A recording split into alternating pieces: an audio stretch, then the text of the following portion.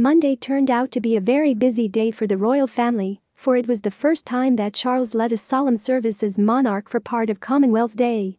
Today's appearance by the Windsors was less stressful than it had been 3 years earlier, for those who had caused the tension had gone overseas, and it was very exciting for members of the royal family to appear at the event for the first time since Her Majesty the Queen's departure. The royal couple attended the service at Westminster Abbey, with their new titles of Prince and Princess of Wales, and Prince Edward and his wife Sophie, whose faces lit up with joy, went out as the Duke and Duchess of Edinburgh. As palace insiders gossiped, Sophie was greatly relieved at her new high-profile title because she would no longer have to curtsy to Meghan when she met her. The royal ladies bravely fought the wind as they exited their cars, holding up their hats and skirts. The Princess of Wales arrived with her husband Prince William in high spirits, delighting fans with a new autumn outfit.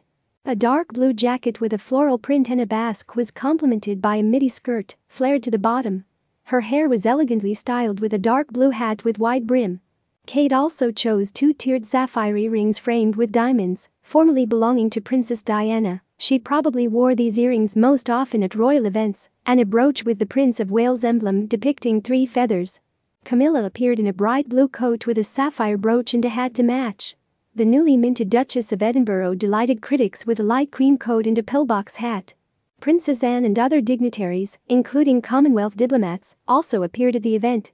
The King and Queen were seated in special chairs from the Canadian Club, which were assembled in memory of Canadian warriors. It was especially important for the Windsors today to show how important the Commonwealth is to them, which the Sussexes said in their film on Netflix that it was Empire No. 2.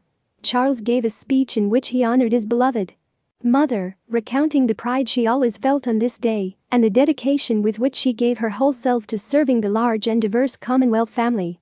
Against the backdrop of increasingly frequent calls for the separation of the Commonwealth from the British monarchy, it was very important for the king to persuade the people of these countries to remain united.